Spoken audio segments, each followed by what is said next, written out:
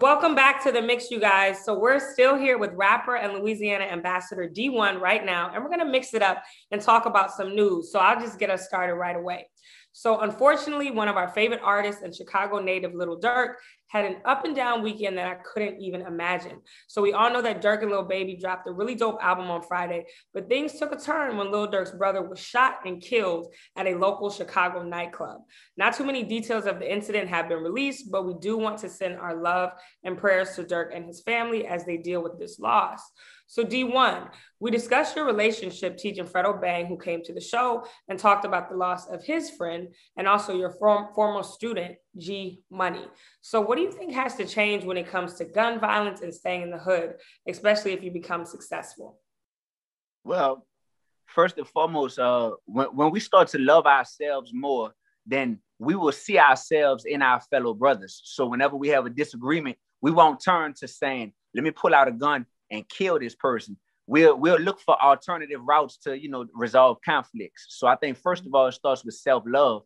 But secondly, we have to be smart as far as how we move. And what I mean is this: energy is real. So whatever we putting out there, we literally make ourselves a magnet for that type of energy. So when I'm at the gas station in New Orleans at 2:00 in the morning and somebody roll up on me and they cars all tinted out and they hop out the car, they could be hopping out about to put that thing on me too. But they hop out and they be like, D, man, I love your music, bro. And they come dap me off. And I'll be like, wow, like that's a reflection. That could have went a whole different way, but that's a reflection of the energy I try to put out there in the world. So I just think that if there's a teachable moment in this, it's that we need to love ourselves so that we can resolve conflicts differently. But then also we need to be conscious of what energy we putting out. I know Durk's heart is broken right now. I lost my best friend to gun violence, but I'm urging Durk and all of Durk's affiliates, don't retaliate in blood. Don't retaliate with violence because it's going to perpetuate the same cycle. So I'm begging them brothers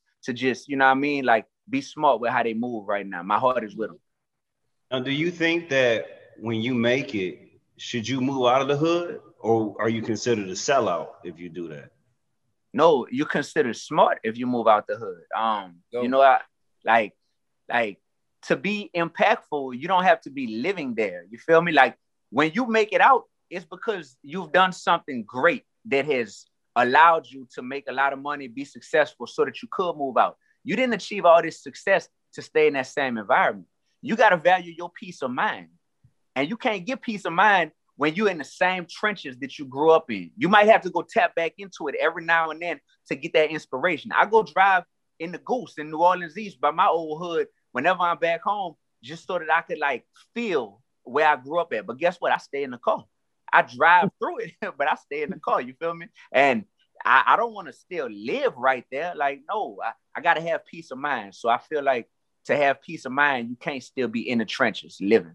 Yeah, that's real talk, because I think we're the only people as Black people, our culture, we say, well, you're not real if you still ain't in the streets.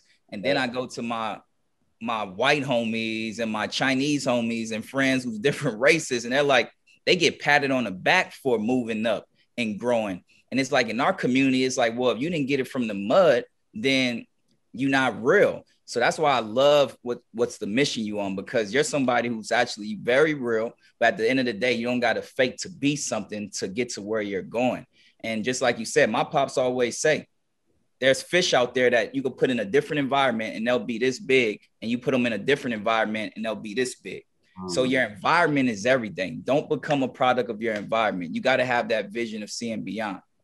Absolutely.